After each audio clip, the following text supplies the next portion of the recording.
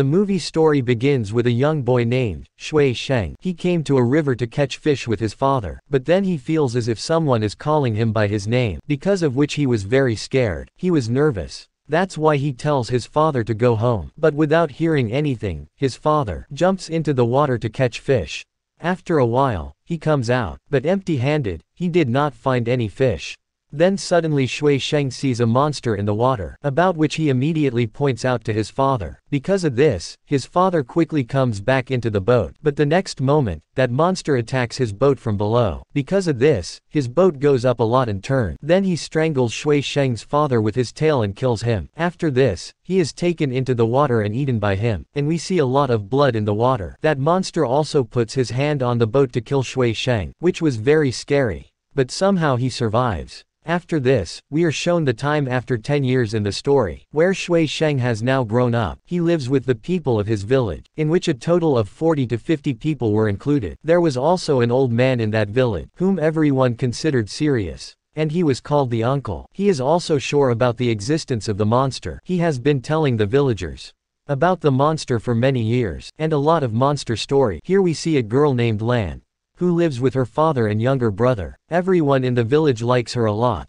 especially Xiang, because he loves her. But he is afraid of Lan's father, who tells him to stay away from his daughter. Then a man comes running, and informs that there is a dead body on the river bank. When they go there, they see that the condition of the dead body is very bad. It has no head. Seeing this, the uncle says, "Oh God, it was very bad.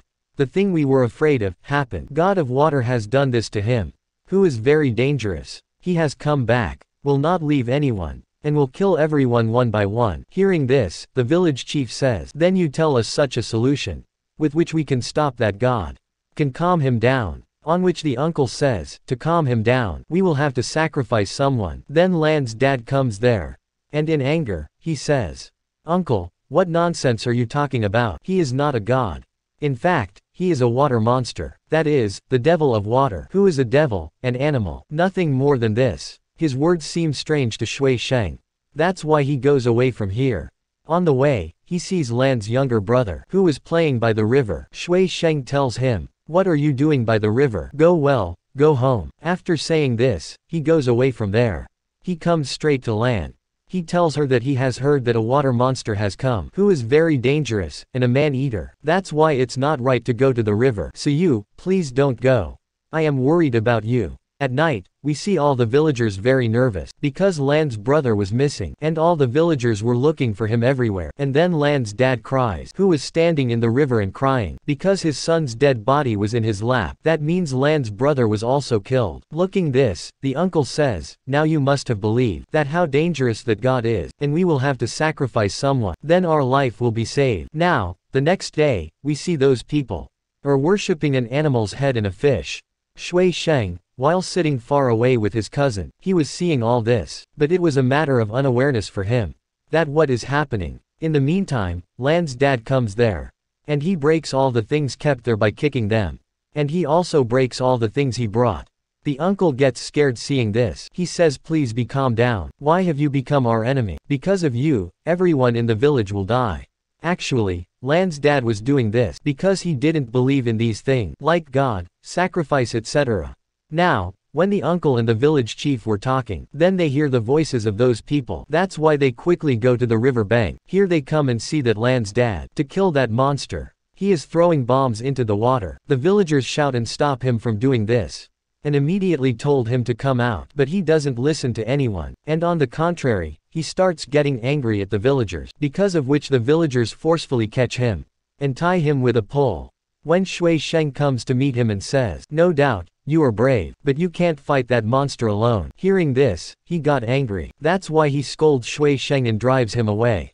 It was quite late, where we could see a movement in the water, because there was a water monster, which came out from there and came to Lan's dad. He had also seen the monster. The monster comes to him from above, and calls his name. Then he grabs his face with his scary hands and attacks him, and eats his whole head. Then the next morning, Lan brings food for her dad. But she is shocked to see him in a very bad condition. "That my dad has no head." She gets trembled, and starts crying in sadness. After this, all the villagers gather together. The uncle says that we will sacrifice Lan. Hearing this, Xiang and his friends oppose this.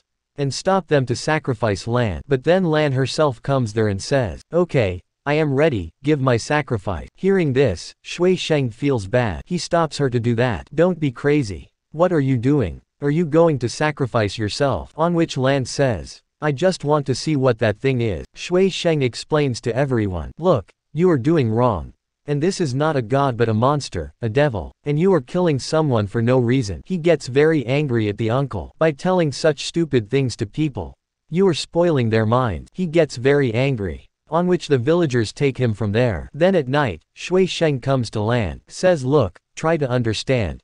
Whatever you are doing is wrong. Your decision is not right at all. You do one thing, run away with me, to a place where this monster can never come." On which Lan refuses and says, "My dad was everything to me. He is no more. So I don't even want to live anymore. I just want to take revenge of my dad from that water monster, and you please go from here." Hearing this, Xiang comes home. He decides that no matter what happens, now I will take revenge on that monster. I will kill him. Then he opens a box, which had a weapon inside, which was once of his dad. Many days pass, where Xiang was practicing fighting and killing that monster. Apart from this, he also puts a trap in his house so that he can catch the monster. He was doing all this with the help of his companion. Then he goes to his other companion to ask for help. Says that I need some people to support me to fight and kill that monster. Then his companion introduces Xiang to his friends, who are ready to go with him. After this, we see that all the villagers were gathered by the river bank. Because of sacrifice, they were sending Lan on the boat to the other bank of the river. Lan also had a knife with her, so that she can fight that monster. Then Xiang also comes here with his companion, and again tells the villagers that he is not a god, for which we should sacrifice our people. He is a devil and we should fight him.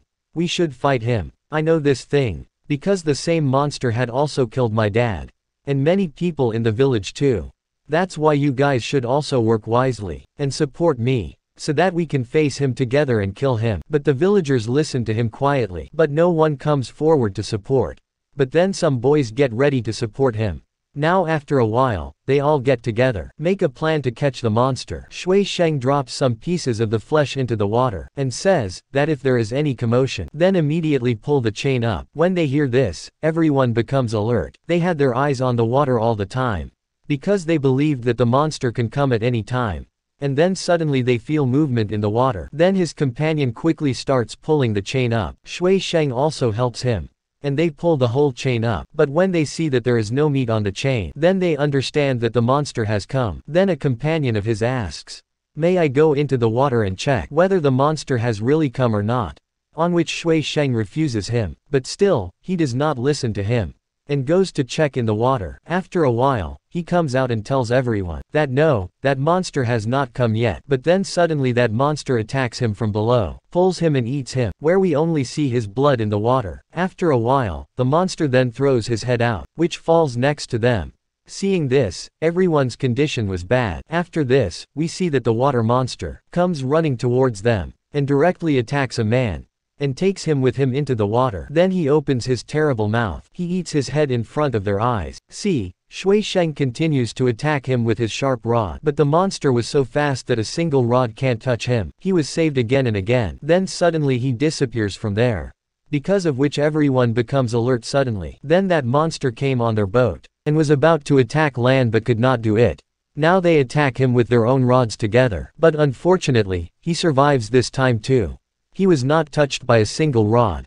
On the contrary, he catches them one by one, and after a lot of hitting, he injures them. Then he attacks Lan, but to stop him, Xiang attacks him, because of which he falls very far. Then Xiang hits him very hard. The monster slips and falls, and now after so much effort, they catch him in the net. But he was so powerful that these people could not stop him for a long time. He goes back to the water to save his life. Now it was night, where all the companions lived together at Xiang's house. Many of them talk about ending this war here. And then a man leaves from there.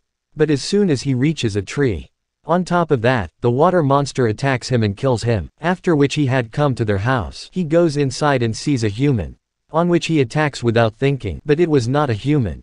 It was just a statue, which they had deliberately kept here.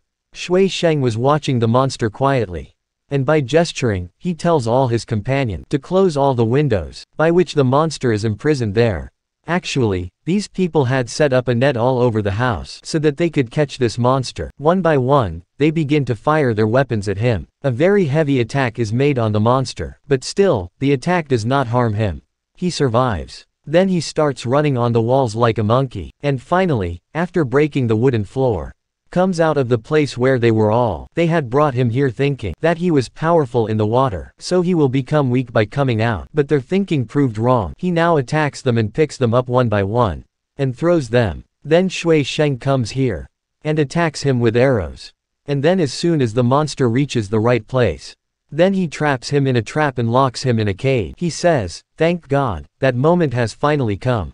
I had been waiting for this moment for the past 10 years. After a while, all the villagers come there, where the monster was locked in a cage. Someone was calling him a monster, and someone called him a water devil, and someone called him a water monkey. All of them say that Xiang was right. He is not a god but just an animal. He is a monster and nothing else. All of them call Xiang their hero, and put slogans for him, and they praise him a lot. But then the uncle comes there, and crying says, 'You all are not doing this right. See, because of this act of Xiang, he will kill us all.' But now the villagers were not paying attention to the uncle's words. After this, on this happy occasion, they prepare for the celebration. The village chief says, 'What to do with this monster? We will see this tomorrow. For now, you all go and take a good sleep, and enjoy yourself a lot.' After which everyone celebrates. They were very happy. On the other hand, Xiang asks Lan for marriage, on which she agreed. Both were very happy, because they wanted to spend their whole life together. And today they were together. Uncle's eyes open near the cage. He sees that the water monster is not in the cage now. He is missing from here. As soon as he turns back and sees, so that monster was in front of him, and was moving towards him. And then as soon as he sees, he tears his body into 2 pieces. He separates his body and drops it far away. All the villagers were completely intoxicated, taking advantage of which the monster kills everyone, and starts eating them. That's why Xiang's brother comes from behind, and throws some edible thing at the monster. Then he says while teasing him, "I am not afraid of you. You can't do anything to me." Actually, Xiang's brother was a little crazy. That's why he fights the monster. He also bites him. He was saying the same thing again and again, that I am not afraid of you. But that monster puts his hand in his stomach, and pierces him, and finally, kills him.